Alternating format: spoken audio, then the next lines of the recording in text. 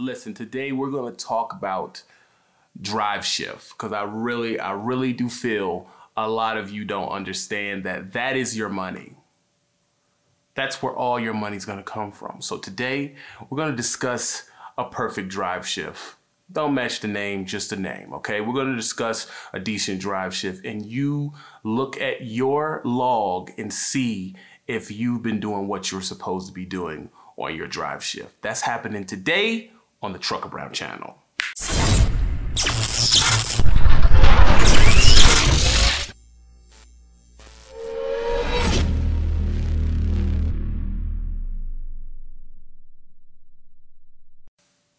All right. Most people look at their drive shift as like, it's two different type of drivers. It's a driver that is pretty much, I'm gonna get there on time, and they do their drive shift based on that. And then there's the driver that tries to save every single ounce of time. You know what I'm saying? Like every single ounce of time. Now, the one who saves every single ounce of time, obviously they make more money. But if what we're trying to work with you, we're trying to get you out of the stopping. When you stop, it costs you money in more ways than one. We're trying to get you out of the stopping. So I'm just gonna just follow me here. If you are driving, right? You're driving, and let's say you start, it is 8 in the morning. You're 8 hours before you have to take a 30-minute break. There's drivers who don't stop at all in between that. I'm not a big advocate for that. This is what I think. This is what I do. I start driving. I drive for 4 hours.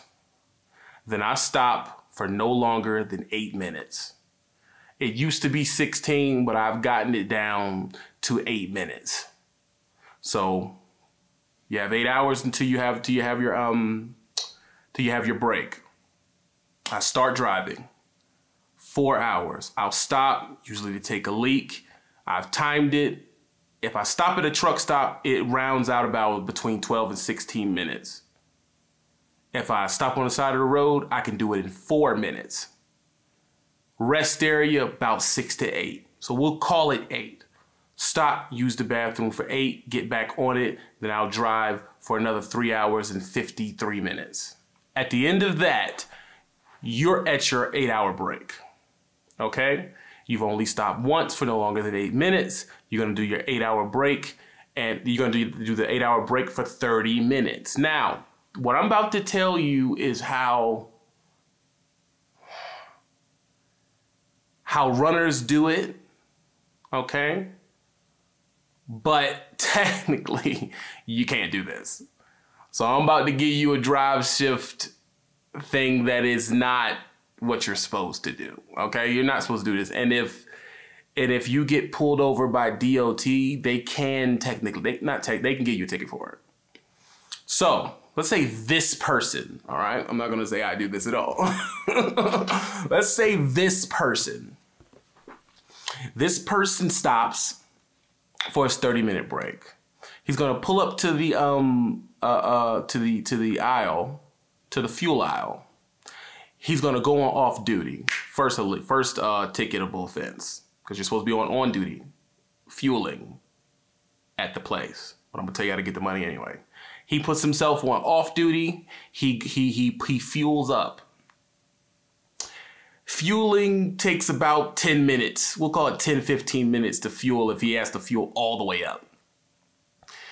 Okay, once he's done with that, he just moved his fueling time into his 30-minute break, because that was a separate stop if you're not running your clock correctly. Well, I'll explain it more. Then he pulls up to the front of the fuel island, or he puts himself on a real quick PC and he pulls up to a parking spot, whatever he does. The rest of his 30-minute break, he'll go inside, he'll get his bite to eat and use the bathroom, right? By the time he gets out, he's at about 27 minutes. He'll wait for his 30-minute break. When his 30-minute break is up, he's back on the road. You understand? He's back running. Now, he just fit 2 stops into the 30-minute break. Because if you're someone who thinks literal, which a lot of you do, especially when I'm talking to rookies right now, a lot of you rookies look at this as 30-minute break, you just pull over and you just wait for 30 minutes. Which technically is what you're supposed to do. Okay, you're supposed to do this. Because, but a lot of runners, this is what they're doing. I don't do this. A lot of runners are doing this. Then once he does all of that within his 30-minute break, he's fueled up. He's looked ahead, make sure his route is good. He's got food and or snacks to last for the rest of the time. And then he goes off. It's over.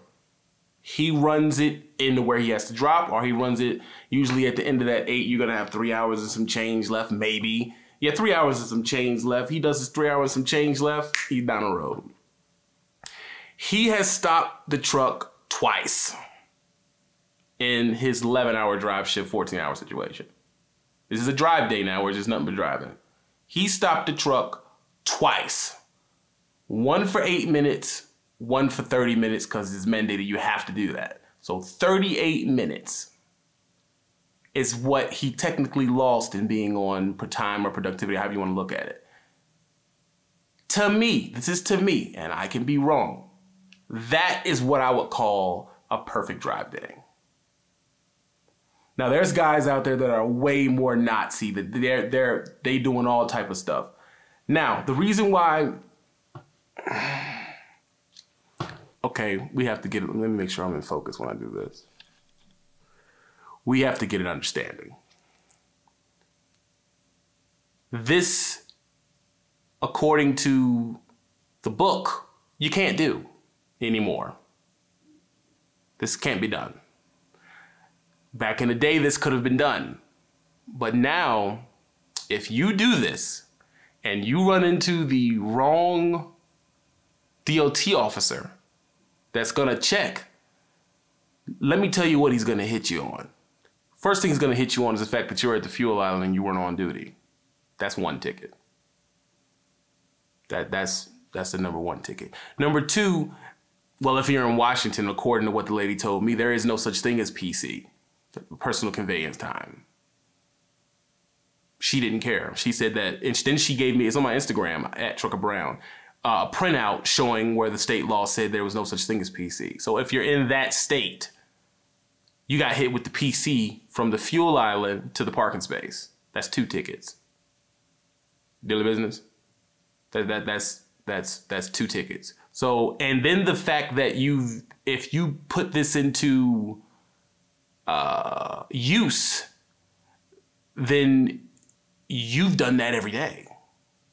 So now that's 2 tickets times how many days she got you doing it, right? If that person wants to be that douche, if they want to be that. So understand, you could just, there's ways around it. Let's say you didn't want to, I don't want to take that risk. And I don't want you to take that risk. I'm just telling you what I know and trying to tell you what can be done about it and what is okay to do and what is not okay to do. You could be one of the guys, some of the guys who taught me when I was a rookie, they always stopped where they were going to fuel. So in their belief, you shouldn't be fueling during the day anyway, which is hard to avoid if you're strategically fueling as owner op or lease. So that's a whole nother bag, but we're not going to confuse you with that. But they basically fall asleep where they're going to fuel. They'll wake up the next day. They will get to the fuel island and they'll fuel and then they'll leave. And hopefully they get enough fuel from them to do everything they need to do that day. That way, when they do that 30-minute break, the only thing they're doing is eating in between there, which is okay to do. And they got the one stop for 10 minutes to use the bathroom in that 8-hour situation. 8 hours before you have to do your 30-minute break. So 1, 2, 3, 4, 8-minute break. 1, 2, 3 and 59 minutes. And 53 minutes, do your 30-minute break. It's up to you on how you want to do it. But that's one way you can look at running your logs. But let's break down the rookie things you're doing, why this is not done correctly at all. If I've seen logs where someone has stopped 6 times between starting and their 8-hour break. Your stamina's not up. Okay, your stamina is terrible. You don't have good stamina. You're just starting off, which is understandable. I'm not picking on you. We're working it out to make you better. So you're driving for an hour, 30 minutes, getting bored, stopping. Go inside. My boy Troy called it cock gazing. You going inside just looking at CBs and walking around and refreshing your Mountain Dew.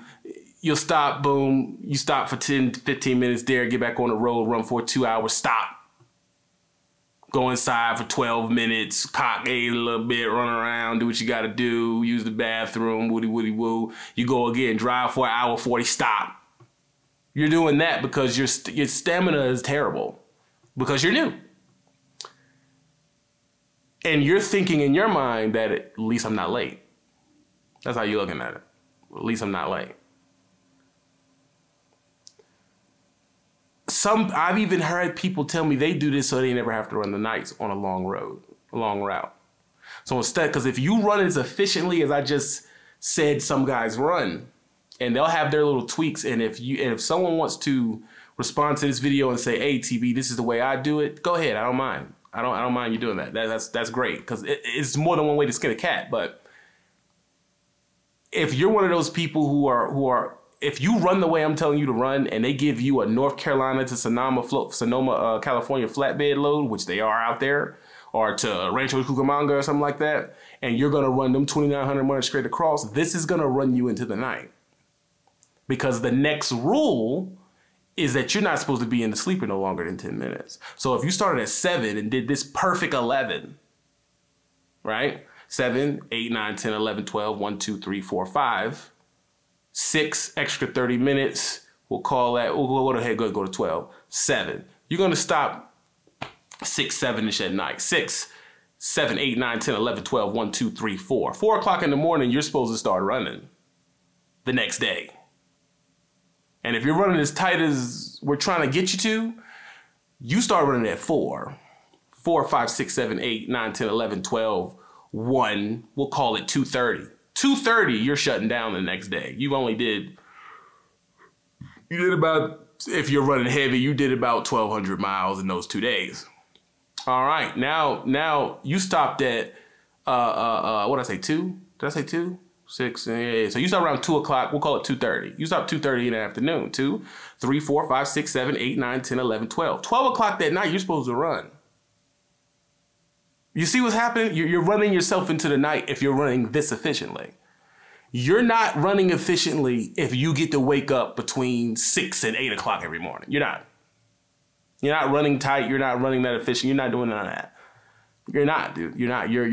There's a lot of time being wasted if you can wake up every day at 7 in the morning. If you're running all cross country like this, there's no way you're doing that. It's just no way. You can't do it. So what I'm proposing and telling you a way, this is just not, I'm not telling you how to do anything. This is a way to look at your clock. That's all this is, just a way to look at your clock to be more efficient and make more money. Okay, that's all I'm telling you, is that as someone who's been driving for a long time, this is some of the ways I look at my clock. I look at my clock this way. I'm not just like, long as I'm gonna be on time and I can just waste time in the middle. That's not how I do it. I do it all the way, boom, I can get it there. I can, and if you're, these loads are dang near, sometimes people's loads are booked at like 55 miles an hour. You're going 60 to 70, some of y'all going 80 miles an hour.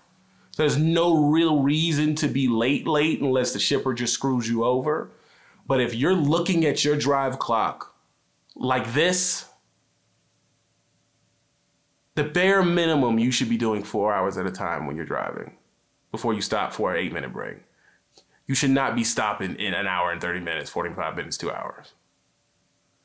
And this is talking to the rookies only. Let me tell you something. The guys been driving for 2 years and up. They know this already.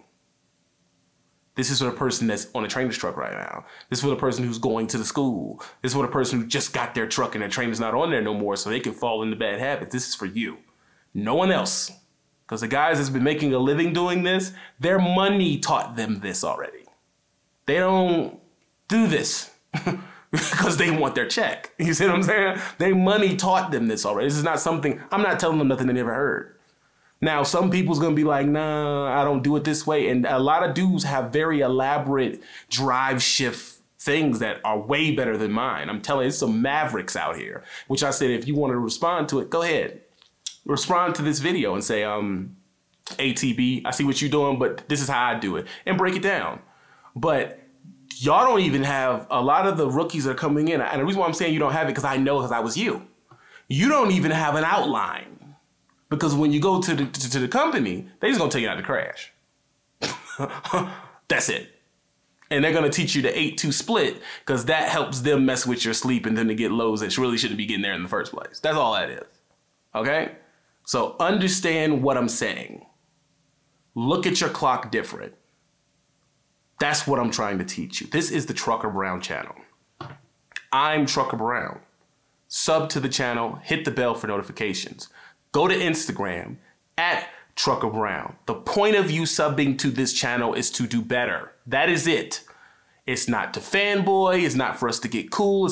It's for you to do better. Do not do drugs. I'm out of 530.